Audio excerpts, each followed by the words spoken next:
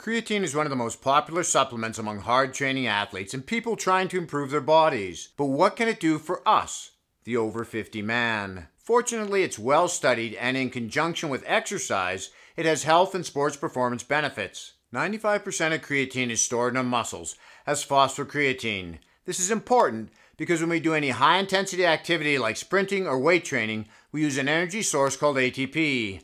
This energy doesn't last long on its own, only 1 or 2 seconds. With phosphocreatine, this time can be extended to 5 to 8 seconds, giving us more energy to perform our training. It also aids in replenishing ATP between sets and after our workouts, leading to better training sessions with faster recovery times. Recovery is key for those of us over 50, as many of us feel like we just can't recover as fast as we used to. Creatine is a supplement that I personally take, but I don't want to oversell its benefits. It should improve your strength and performance between 5 and 15%, with the greatest advantage going to those with limited meat diets like vegans or vegetarians. Still, if you're serious about your training like I am, you're going to take advantage of whatever percentage you can get. Creatine is a cell volumizer, and it does this by drawing water into the muscle cell. This can make our muscles look a little larger and fuller, but creatine doesn't add muscle on its own. The new growth comes from the ability to train harder because of the improved energy production taking creatine provides. Creatine does more than help the over 50 man continue to build muscle. When most our age are losing it, it can also help us with our memory, another area that tends to decline with age. I read one study where the average age of the participants was 76, and they split them into 2 groups, testing both groups' memory ability, but only giving one group 5 grams of creatine 4 times a day for 2 weeks, which, by the way, is longer than the traditional creatine loading phase. That's usually only 7 days. After 2 weeks, they retested both groups and found that the group that took the creatine scored significantly better on long-term memory and spatial memory tests. The reason they feel this worked goes right back to the energy system we talked about at the beginning of the video, ATP.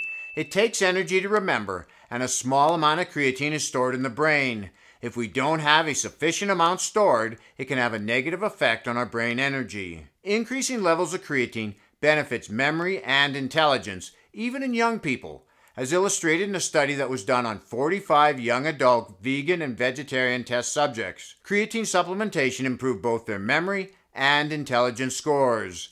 The study concluded the added creatine reduced mental fatigue. Some promising studies are being done with creatine to help relieve symptoms of Alzheimer's, Huntington's, and Parkinson's disease. But as of yet, most of these studies have been done on animals. Animal studies don't always translate well to humans, so we'll just have to wait for more research before drawing any conclusions. Earlier we talked about creatine loading that was done in a study. If you're just starting to take creatine, you can load it by taking 5 grams 4 times a day for a week, then 5 grams a day afterwards.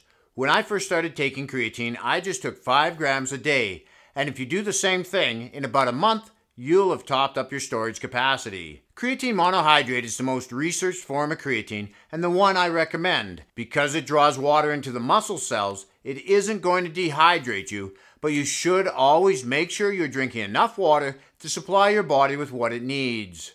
I do know of a couple of people who had trouble with cramping, and backing off the daily dose from 5 grams to 3 fixed the issue. Creatine works by improving our ATP energy system, and energy is life. To find more ways to improve your energy levels, watch this video next so we can keep working out while having fun. This is Lawrence from Fit and 50. We'll talk to you again in the next one.